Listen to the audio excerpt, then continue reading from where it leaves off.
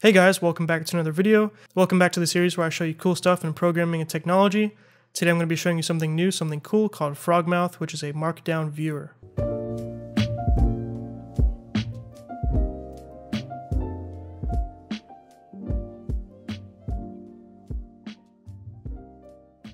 So I'll leave a link for this repository in the description below. So let's just jump right into it. I just want to show you guys how awesome this is. So first of all, make sure you have Python and pip installed onto your machine, and then copy this command, go to your terminal, and then paste that in there to install Frogmouth. Now, hopefully you know what a Markdown file is. A Markdown file is a special type of format of a text file that makes it look really pretty or just nicely formatted. So if you don't know what that is, go ahead and check it out. Just look it up and it's really easy to learn. But I've already got a project with a Markdown file inside of it, so I'm going to navigate to that. And now I'm going to simply run the command frogmouth. So frogmouth.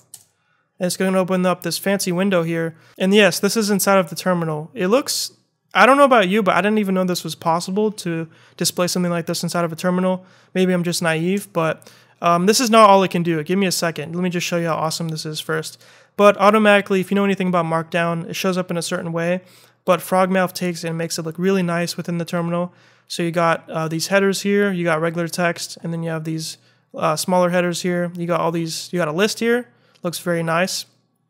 And so yeah, this is just a README file that I have for my project for my my Discord bot, and that's what Markdown files are commonly used for. It's just for README files a lot of the time, but of course they're used for other things, don't get me wrong. But if you look down here, you can see that there's actually some commands you can do that you can even click on if you want to. So you have F1 for help, F2 for about. Let's try F2, so F2, and this pops up, so it gives you the information about what version of Frogmouth you have and where to find it. Really cool. It's just crazy how advanced this is. You can do Control Q to quit, so I'm going to quit it, and I'm going to go back in there. So Frogmouth, it's going to load it up again.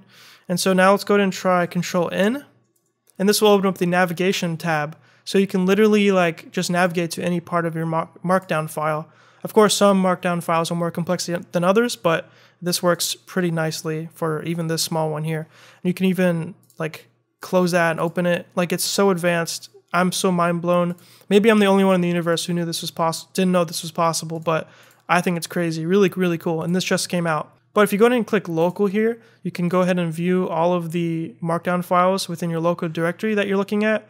So it'll try and detect Markdown files for you to look at. I don't really have any others besides the one that I'm already using. Well, I guess I have this license here, so I can click it. And it's automatically going to load it up. Here I just have a GNU license for my project, so it's just a software license that you can do for free. But yeah, pretty cool, right? This is crazy, right? And then the next thing that you have is the history tab. So all of the things that you've sort of looked at recently is listed here, which is crazy. You can go back to them if you want to just by clicking them. Pretty crazy, right? And then the last tab here is bookmarks. And here you could literally bookmark different Markdown files that you look at, okay? And this is not it. I'm about to show you something even cooler.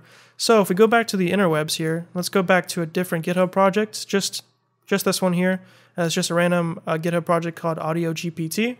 I'm just going to copy this ending part, so the name of the organization and then the name of the repository, copy that. And now I'm going to go ahead and do Control Q to get out of Frogmouth. I'm going to go back to the terminal here and do Frogmouth GH, and then paste that, press enter. And now it's going to automatically open that README that is available from that GitHub repository that we were just looking at, which is crazy. I think that's really cool. So we can do the same things as before. We can do Control N to open up the navigation. So if we want to skip to any specific part of this README file, we can do that. You can also bookmark it. And the way that you can bookmark this is by doing Control D. And now we can name the bookmark. So I'm going to call it Audio GPT and then press OK.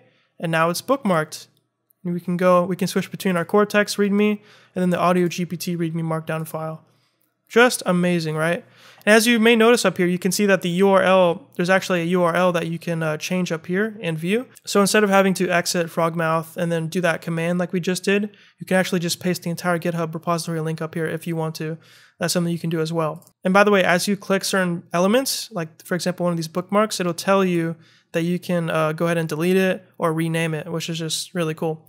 The last thing though that I want to show you is F1, so do F1, and this will show you all the keybinds and all the commands that you can do with Frogmouth, which is a lot. So if you want to do stuff really quickly, you can learn all these different shortcuts here to open up the table of contents, the bookmarks, and whatnot, okay? We can scroll down, we can see that we have these other keys here, the ones that we pretty much already know. We can scroll down even more, and you can see that there's actually more capability with Frogmouth. So I showed you the one with GitHub, so you can do Frogmouth, GitHub, or GH, and then the repository ending thingy. You can also do that with GitLab or Bitbucket, which are both Git repository hosts. So it's not just GitHub that works with that. You can show all the bookmarks. You can show the contents of a Markdown file. Pretty awesome stuff, I'm just saying.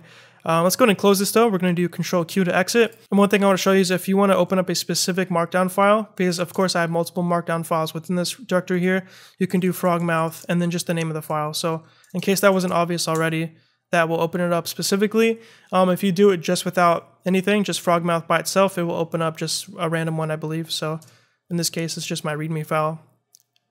There we go. But yeah, that's pretty much all I want to show you about Frogmouth, except for one thing I'll show you in a second. But yeah, it's a Markdown sort of viewer thingy that you can use within a terminal directly, not just for Linux, but for Mac OS and Windows, of course, as well. It's pretty freaking awesome. I didn't even know this was possible, like I said a million times. But yeah, I recommend you try it out yourself and let me know if you like this and you found it interesting and if you want to see more stuff like this. But before I go, there's one more keybind I want you to try just before we go. You can't really use Frogmouth without trying this keybind out. It's very important. Go ahead and press F10. And there we go. You put your Frogmouth Markdown viewer in light mode. Awesome, right? Just beautiful. All right, guys, thanks for watching. Hopefully you liked this video. If you liked it, leave a like. If you want to see more, subscribe. And peace.